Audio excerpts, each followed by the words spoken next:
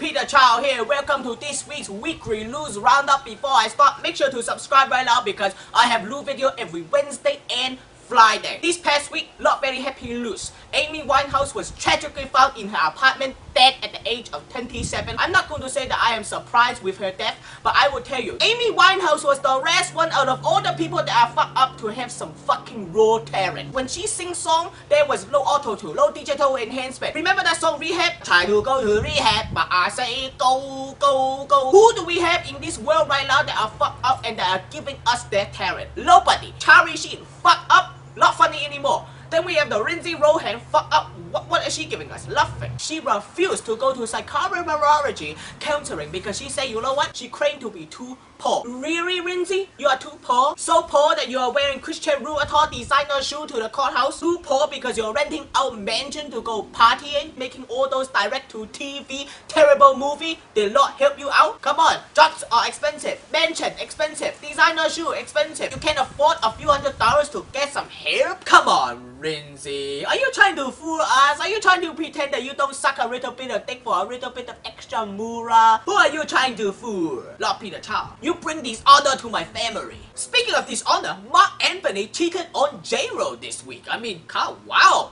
I'm very shocked. Have you ever seen Mark Anthony? Come on, is that not the most ugliest motherfucker that you have ever seen? And have you seen Mark Anthony in that Lou Pitbull video? If you take the girl out of that video, it's the gayest video ever. And Rain on Me, what are they gonna do? Pee on each other? There is nothing worse in this world than two ugly people that think they are sexy. Because you know what? I'm sexy because I'm sexy, not because I'm ugly. If I was ugly, I would just accept the fact that I was ugly and not walk around acting all sexy. It makes sense, you know? Paris Hilton Lou Show. The world, according to Paris, is a complete failure in all TV market. I have a solution for you, Paris. Instead of calling your show The World According to Paris, you should probably have called the show The World According to My Dirty Asshole Vagina. The ratings would be through the roof!